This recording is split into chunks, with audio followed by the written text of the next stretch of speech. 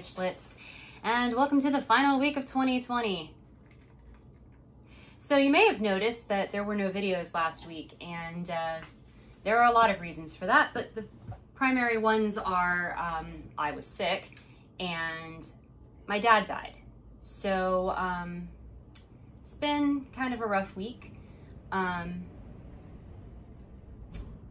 Pro tip, stay hydrated even when you're in a lot of pain, because it will really mess up your system. It will send you into what looks like liver failure. So fortunately, I have been able to hydrate and, you know, do well with that and all of that. So what we're gonna do is we're gonna finish the mincemeat tarts that we started 2 weeks ago with mincemeat that I made, because that's what you use for mincemeat tarts. So we're gonna do the crusts and everything and show you how to put it all together and go from there. So for this, you will need 1.25 cups of almond flour, 5 tablespoons of butter, then 2 tablespoons each of coconut flour, gluten-free all-purpose flour, swerve sweetener or your preferred sweetener of choice, and arrowroot starch, 1/4 teaspoon of salt, and a teaspoon of xanthan gum. So, and you will eventually need 2 to 4 tablespoons of ice water as well, but we'll talk about that when we get to it. You want a mini muffin tray that contains 24 spaces, because that's what you're going to put your tarts into.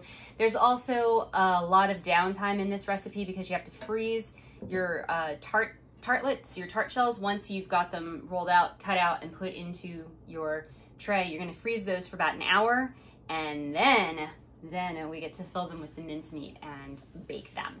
So let's go ahead and get everything reframed so we can get the mixer out and start a-making.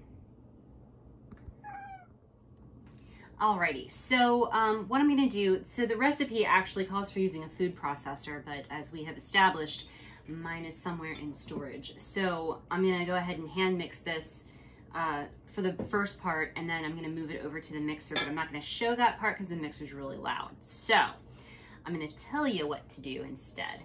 So what we're gonna do is we're gonna start with our almond flour here and get everything in there. And you want to break up the clumps as much as you can, and then you're just going to start adding your other dry ingredients here and whisking them in or mixing them in, pulsing them in if you're using a food processor. Arrowroot.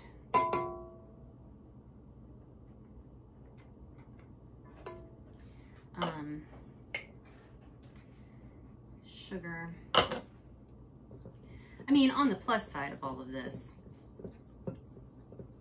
illness and everything, I've hit my goal weight. I do not recommend doing it the way I did though, because not eating food or eating food and then regurgitating it is not the best diet plan in the world.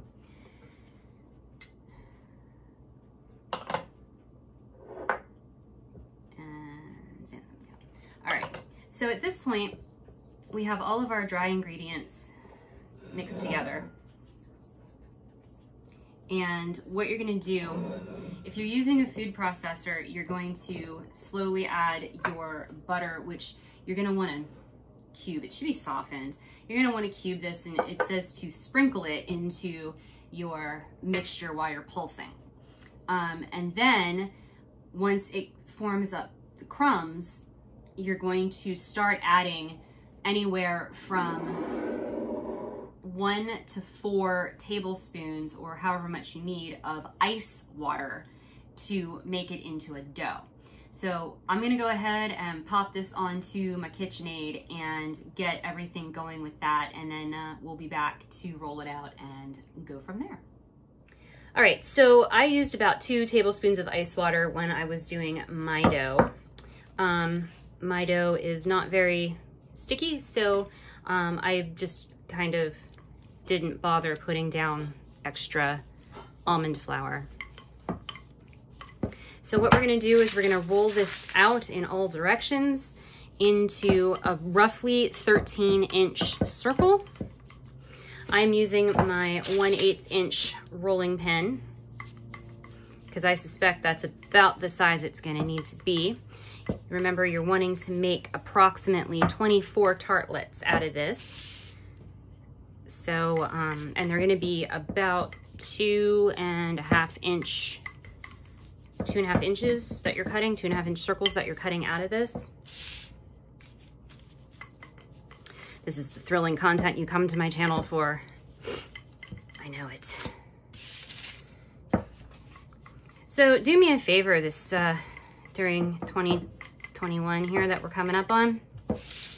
Wear your masks, wash your hands, remain socially distant. I know that there's a vaccine that is being rolled out. Please get it if you can, but still remain socially distant and wear your masks and act responsibly, because you never know whose father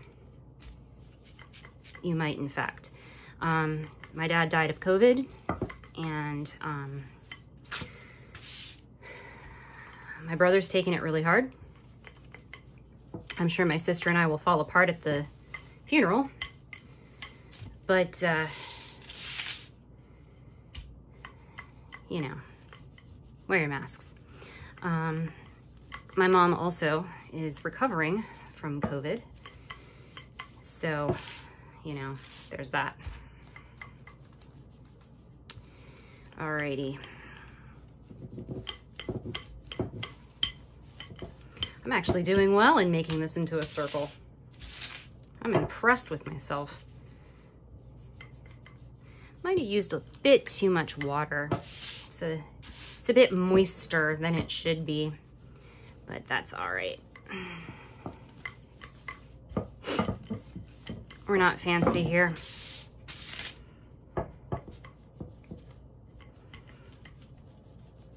Okay.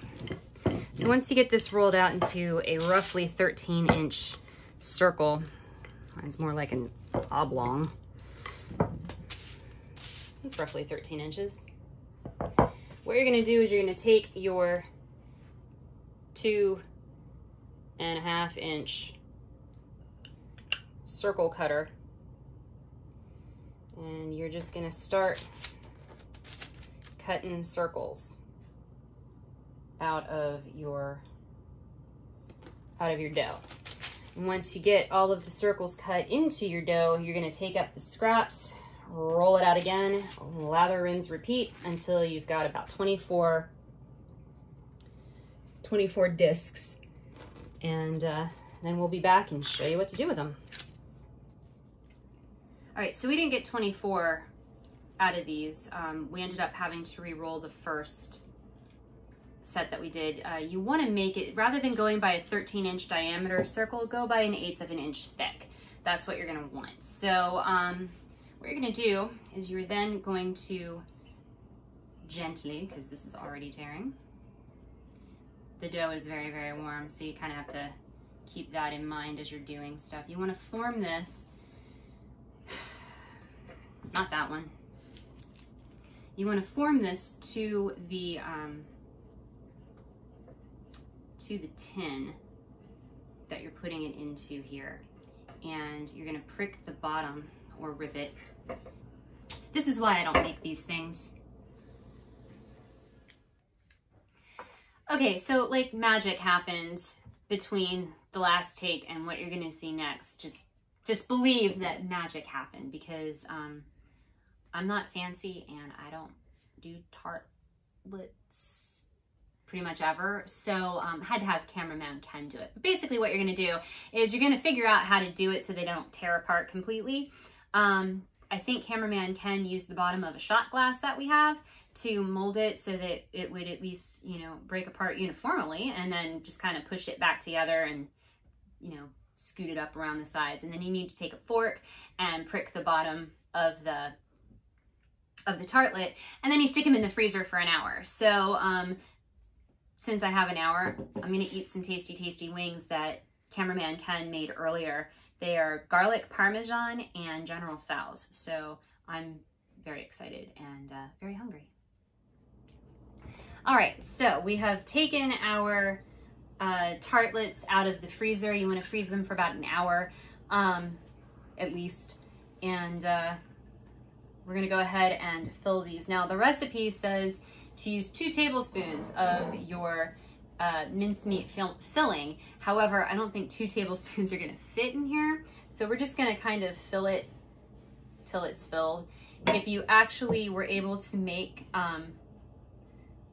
24 of these tart things, then you will use 1 cup of your mincemeat filling. Obviously we made 12, so we are just going to fill this. Oh yeah, you want to set your oven to 325. Since my oven just alerted me that it was at temperature. This is the thrilling content you're here to see. Thrilling, thrilling. But hey, at least we're finishing these. So we still have the hard sauce in the fridge from 2 weeks ago when I made it. Oh, by the way, you do want to work with your mincemeat while it's cool.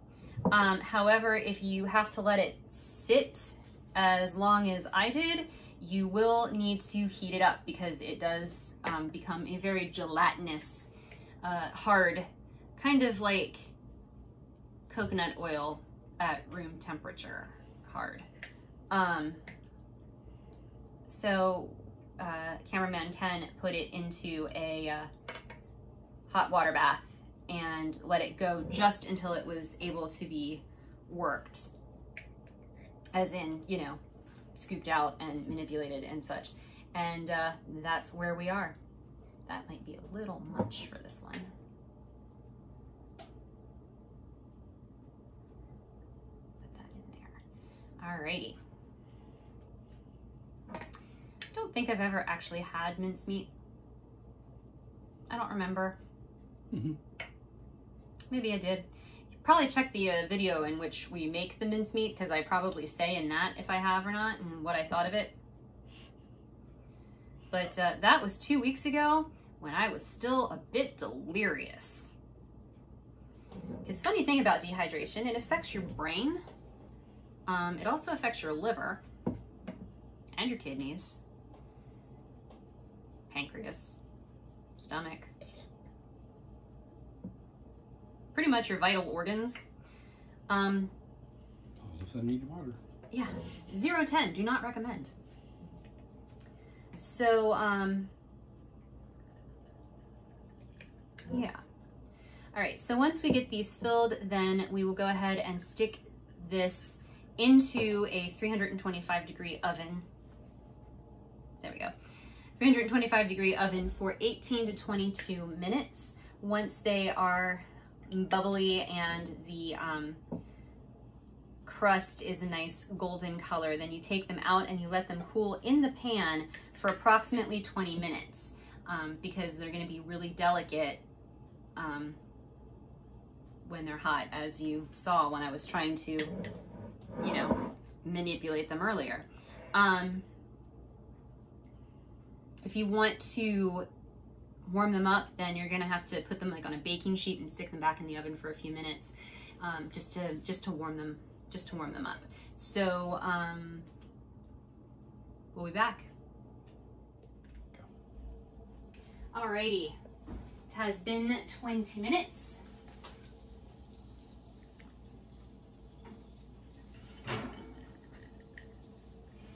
And that is what you're going for as far as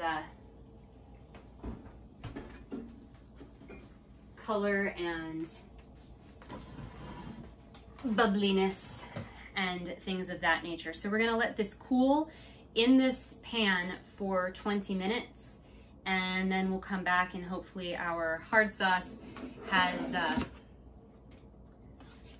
become less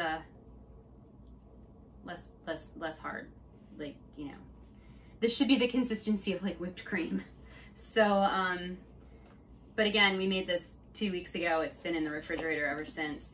And so we'll just need to warm this up a bit, and that way we can serve it just a small dollop on top of the minced tarts. So we'll be back in a little bit and plate it and I guess taste it and go from there. Alrighty, we are back. So these have cooled for about 20 minutes or so, and we have transformed our hard sauce into less of a hard, physically hard thing. So go ahead and see how this is.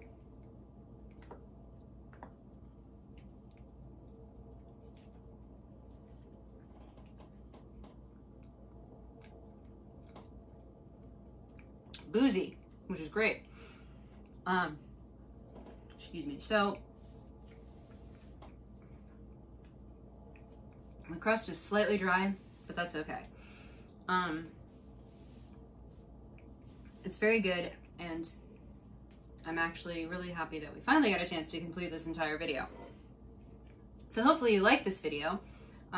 If you did, go ahead and hit the thumbs up button. If you didn't, hit the dislike button. That's fine. Just leave me a comment either way. Let me know how you have had mincemeat in the past. If you've had them as tartlets, if you've had them as like full pies, tarts, empanadas, I don't know. Let me know. Apparently you can use hard sauce for a bunch of different things, I was learning this evening. So make sure that you are subscribed to the channel and you have hit the notification bell so you know when my videos are coming out. Again, I apologize for not having any last week. I was actually really disappointed because I had something really fun planned for Christmas Eve, but I was too sick to do anything. So, such is life. So we will see you next time with more stuff from Kitchen Witchery and other stuff.